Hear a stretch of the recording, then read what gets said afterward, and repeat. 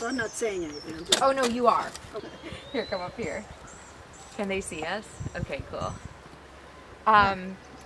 Hey plant friends, welcome to Melody's Garden. Melody, thanks for having us. Bloom and Grow YouTube show.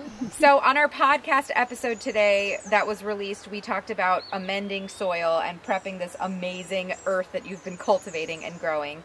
So we're going to do that in this garden bed because we've got tomatillos. Now, you've never grown tomatillos before, right? New to me. We had to never eaten them either. We had to Google it. I had pineapple tomatillos or husk cherries 2 years ago and like can't stop thinking about them. They're a relative of tomatoes, but they're these tiny little, they look like cherry tomatoes, but they taste like pineapples. And I haven't stopped thinking about them since I ate them. So when I saw them in the Territorial Seed Catalog, I knew I had to get them. So walk us through, you and I are about to break apart this garden bed, amend it, and then plant these tomatillos up. So walk us through what we're gonna do. Okay, last year lettuce was grown in this bed, and then I planted some ajuga, and they took over. They grew like crazy. Yeah, seriously. They grew toward the greenhouse and onto the path. What we're going to do is make this into a raised bed, and I'm pulling the soil away from the wood base for the greenhouse, and we're going to put this 6-inch tall plastic edging against the greenhouse so that we can raise the garden up a couple of inches, and then we'll pull these plants back further. We'll push the soil up against the curved, and then put another curved one straight out here, and then fill it up and use Espoma fertilizer and compost to build the bed even further. You need to amend your soil on an annual basis. You can't just build it and let it go and say it's good to go.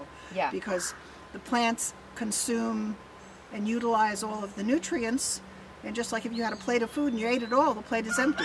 Right. So the plants find the same situation. So you need to constantly always amend, top dress with compost even during the growing season, and side dress with some Espoma fertilizers. Depending on what you're growing, they've got the perfect thing for you in terms of the NPK.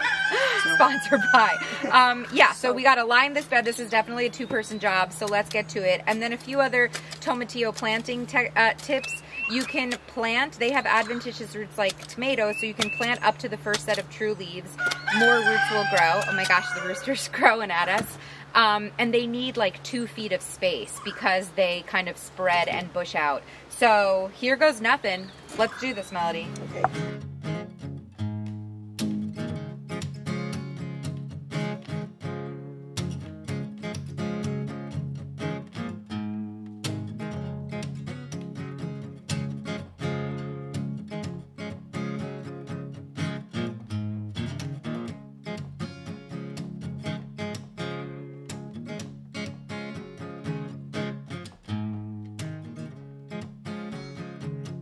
Okay, plant friends, we've made the bed, added the fertilizer, added the compost, turned it all up, and now it's time to plant our tomatillos. Let's go.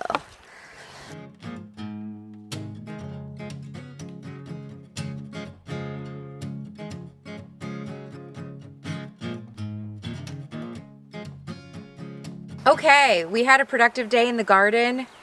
As Melody said before, and you could probably have seen in the time lapses, we amended the soil with fertilizer, compost, turned it all up, so everything was evenly distributed. The tomatillos went in, we gave them about 1.5 feet of space because apparently they're big bushy plants that kind of crawl a little bit, and interplanted some marigolds. I think it looks great.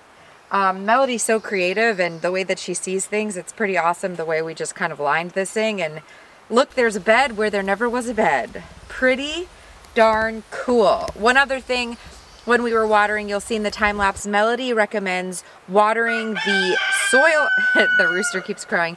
Melody recommends watering the soil and not the plant. So you don't want to be like dousing the plant with too much water. You want to make sure you give the soil that you have planted the plant in a really nice water so that all settles, to give the roots a nice comfy place to live. There are so many bugs out right now. So really fun. I also love the way this ajuga came out when we pulled it all. It's like tumbling out from the side of the bed, and I think it's like a very whimsical look. I'm kind of loving it. So I'm so excited to eat my first homegrown tomatillo pineapple cherry husk. Like I said, I've been dreaming of these little pineapple flavored almost cherry tomatoes forever, since I had tried them for the first time a couple years ago. So excited Territorial Seed Company had them to play with. Can't wait to see these plants bloom and grow. All right, here's an update.